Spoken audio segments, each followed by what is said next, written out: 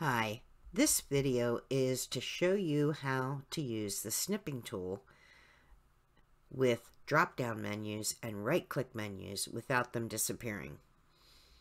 So if I open the snipping tool, and then I drop down this menu, if I were to go ahead and select New, it would disappear.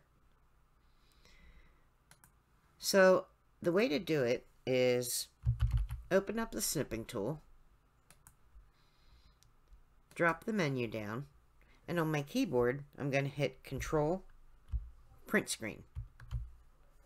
Then I can go ahead and select the drop down box. I can save it.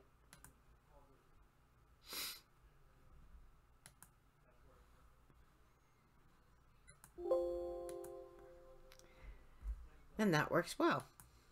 It also works if you wanted to use the right click menu. So you open up the snipping tool, right click. Again, you want to hit Control Print Screen on your keyboard, and then you can go ahead and select it and save it if you choose.